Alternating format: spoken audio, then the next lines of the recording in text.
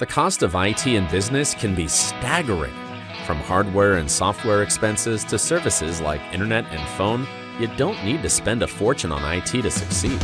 If your organization spends more than $500 monthly on any service, or you're considering signing a long-term contract, IT Enabled can help you manage your technology and minimize your costs. Contact us today to schedule a free consultation. IT Enabled, we're here to help.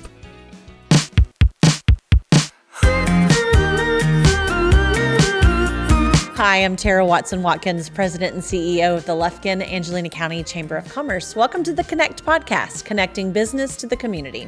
I'm here today with my co-host, Blake Polino with BP Media Group. We're super excited to have Susan Robertson, the Executive Director of Habitat for Humanity of Deep East Texas, on the podcast to talk about all of the amazing ways they are helping people in need in our area to get into affordable housing and sharing some really, really cool things that they do. Let's jump into that now. Well, we are thrilled today to have the Executive Director of Habitat for Humanity for Deep East Texas, Susan Robertson. Thanks for joining us. Thanks for having me. Yeah. So we always like to start our podcast by letting the listeners know who you are, give a little bit of background history, and then we'll get into what you do with Habitat. Yeah, you got it. I'm Susan Robertson. I have a Bachelor of Arts degree in English, which works really good for a nonprofit world, especially since I write grants all the time. Absolutely. If my mom would have known that, maybe she would have been a little more excited I got that English degree. But I have worked in nonprofit all of my career. I love it. I love helping people, and somehow it has landed me here at Habitat, which means a lot to me. My family actually, we didn't own our own home until I was probably a teenager, so I understand what it means to have stability and why it's important for children to have a safe home to go home to. That's great. That's great. Awesome. So let's talk about Habitat and what it does for families, for anybody that maybe is not familiar with it. Yeah, so our main thing is we build safe and affordable homes for families in need. We help families who are 30 to 60% below the HUD median income. We have lots of common misconceptions. For example, so Tara, what do you think? How do they get their home? Do they pay for their house? Is it free? Do they have sweat equity? Do you know anything? I think it's all of the above. All of the above, you're right. Our big common misconception is our houses are free, which is the direct opposite, which is true. But it's a great deal. They get a home for 20 years, 0% interest, and it's based on what they can afford. So if a family can only afford a $70,000 home, then that's what they pay for it. They might get a home that's worth $100,000, and that other $30,000 is completely forgiven. For 10 years, it slowly ticks down by 1/120th until it's completely gone. Okay.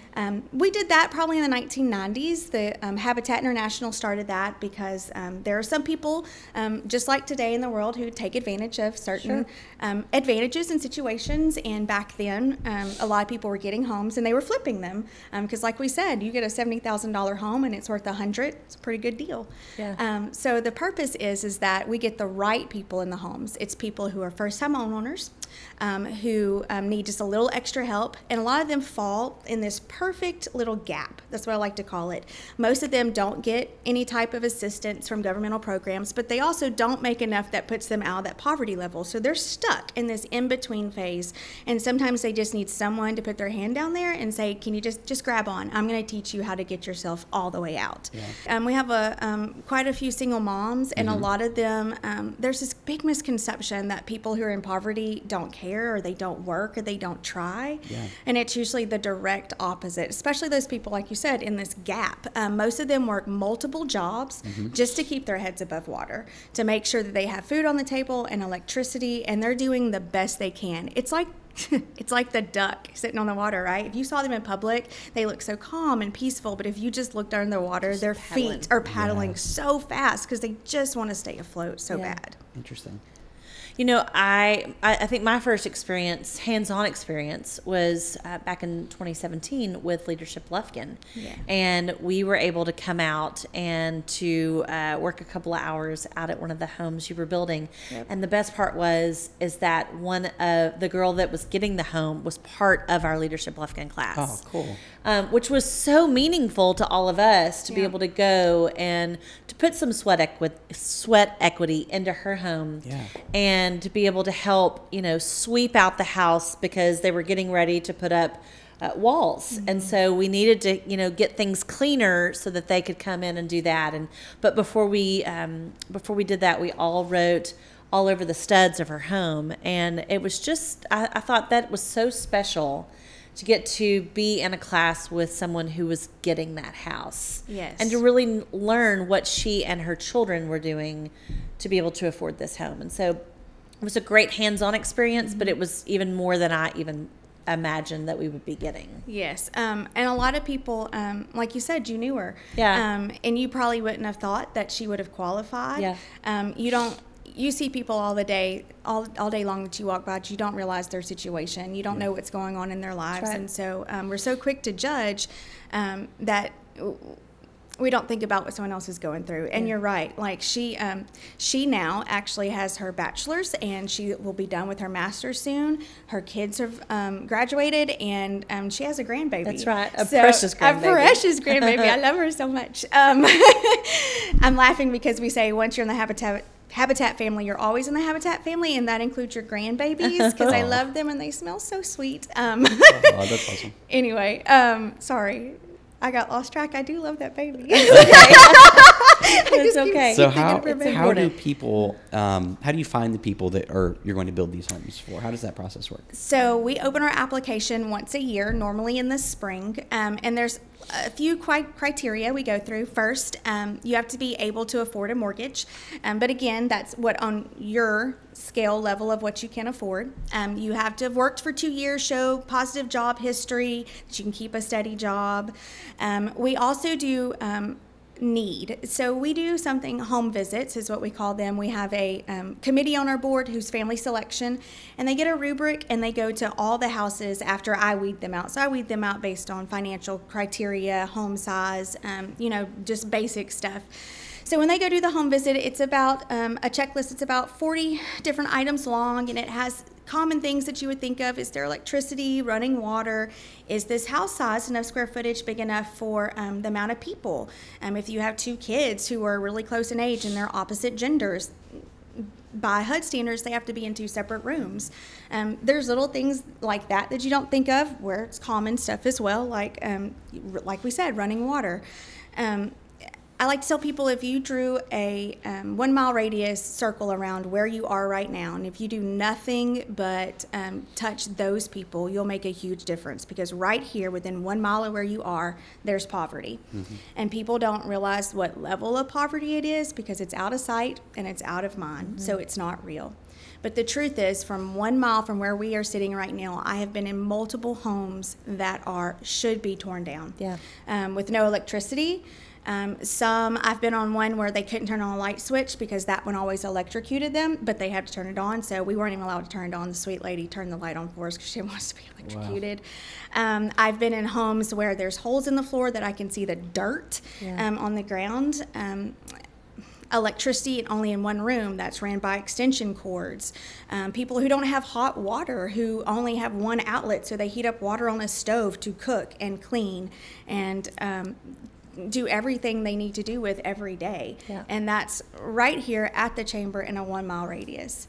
And they live in your county, and you just don't even think about it. Not that overseas missions isn't great. Habitat, we are an affiliate of Habitat International, so we actually tithe to Habitat, and we build homes overseas, which I think is great work. But if you want to make a real impact right here in your county, like I said, just draw a 1 mile circle from where you are, and you can touch somebody's life. That's really interesting. Yeah. I love that. So tell me about the homes that you build. How big are they? How small are they? How many rooms can you have? Things like that. We do safe and affordable homes. That's what we say. So all of our homes are brand new. I tell people that I like to build a home that I want to live in. When I first started, which was about 5 or 6 years ago, there was this mentality around Habitat that it was good enough for who it's for. And that makes me so mad. This is their first home, and they are people just like we are, and there is no good enough for who it's for. They have dreams, just they have like dreams. everybody. Oh, it gives me chill bumps. It makes me nauseous. It gets me so mad and fired up. Their homes are safe and affordable, not lavish.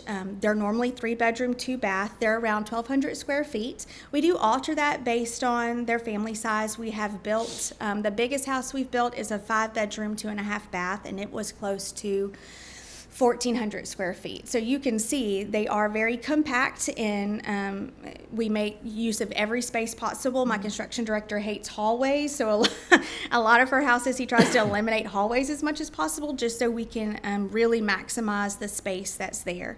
We partner with lots of great different contractors in town. Used to, Habitat was completely volunteer. You could come out and you could lay wire for electricity, you could hammer a nail, and obviously now times have changed and there's lots of protocols and code enforcement, so we use lots of contractors for what we do, for electrical and plumbing, now even for framing and roofing, because that can be dangerous, up on ladders and heavy equipment, everything that you use. It is a job site. People don't, I think we take that for granted, because y'all come out and you see Jimmy Carter and he's out there hammering a nail, and which is great back in the 80s, but now things have changed and safety is our first priority. So you come out, like you said, Tara, and you build, you can do stuff alongside the partner families. They put in sweat equity, that's what we call it, since their house is at a lower rate. They have to get some stake in the game, is what we like to call it. So they actually put in hours on their home, whether that is hammering that nail, painting something, filling out paperwork. We do a little bit of everything. They write thank you cards. That's probably one of my favorite things, because the whole family can do that, even if they have kids. Near the end, they get a list of everyone who's contributed to their house in some way, regardless if that's Leadership Lufkin who came out, or if it's VP Granite who donated the granite for their countertops. And them and their children sit down and they write letters and thank you cards to each one of those donors. And every time I get the best response from the parents who say their kids love it, because they didn't realize how many people it took to build their home. That's a big deal. That's awesome. That's neat. Yeah. So how many of these are you doing a year? So right now, on average, we build 4 to 6 a year, and our plan is to keep that up. That's awesome. That's great. Excited. So what else is new for the future of Habitat? Well, we recently took over Nacogdoches County, which is why we're now Habitat of Deep East Texas. So we are actually just broke ground on 4 homes here in Angelina County. And we are in the process of looking for land in Nacogdoches, because we want to go ahead and start strong over there. And our goal the next 2 years is to still build 4 to 6 homes here in Angelina County, and try to start building at least 2 homes a year in Nacogdoches. But I think our big thing is we've always had little pieces of land here and there. We build 1 or 2 homes at a time, but we had the opportunity to partner with Dimon Avenue Baptist Church, and they've been gracious enough to donate land to us that's right behind the church, that we are able to build an entire little subdivision, a one-street cul-de-sac. Yes, I'm so excited. We'll have 10 homes. It's in the last stage at City Council. Voting is going on this month, and if it passes, our name will be Denman Heights, after Dimon Avenue Baptist Church. And Heights, that was our office manager, because we take our families to new heights when they join us. And then the road will be named Butler Court. We actually had a family who was approved right before COVID. She got COVID that fall, and she went to the hospital, and in 2 weeks they realized that she had lung cancer, and she didn't know it, and she passed away. And their last name they were the Butlers, and we really wanted to do something to honor them and her kids, because she probably would have been one of the first ones in our neighborhood. So we're excited. It's memorable and sweet and bittersweet, but I know that it's something that I think is really important to us and to her family. That's so kind. Yeah. That's so kind. How can people help if they want to be involved with Habitat for Humanity? How can they get involved? So we do. We want you to come out and volunteer, come paint, come do yard work with us, come clean. After that, guys come out and wreck shop with all their construction stuff, because they do. They make a mess. They do. Yeah. They leave like all their drink cans, everything. Anyway, so yeah, come out. You can volunteer. We always take donations. We take goods. We don't just take monetary donations. Whatever you give us, if we can't use on the homes, then we try to sell at a warehouse sale, and we use that money to put back in the program. to build homes. Finally, we do fundraisers. Our next big fundraiser coming up is the Habitat Golf Tournament. Since we are a family organization, we're doing a 2-part golf tournament. We do one Sunday night. It is Tees for Keys, adult, junior. It's a parent and a child can come out and play. And then that Sunday, we're doing a 4-man scramble. That's great. And when is that? That is April 30th. Thank you. I was like, Okay. 31 So it'll be days? after the show. It'll be after this. Yeah. Okay. April 30th and May 1st. Okay. Yep. Well, the work that you're doing for Angelina County and now Nacogdoches, we're all very blessed to have Habitat Thank you. for Humanity and to have your compassion that's very obvious when you Thanks. talk about the families. So thank you for what you do. Thank you. Yeah. Thanks. We appreciate you. And where can people find you if they want to learn more about these resources? You can go to angelinahabitat.org, or you can find us on Facebook, and we are still Habitat for Humanity of Angelina County. Awesome. Thank you so much for your time. Appreciate you Thanks. coming on the show and sharing all this with Thank us. you. And thank you so much for listening to the show again this week. We truly appreciate your support. If you'll do us a huge favor, if you will go rate and review the podcast, give us 5 stars wherever you're listening. It helps other people in our area find podcasts just like this when they're searching for new things to listen to. Thank you so much, and we will see you next week.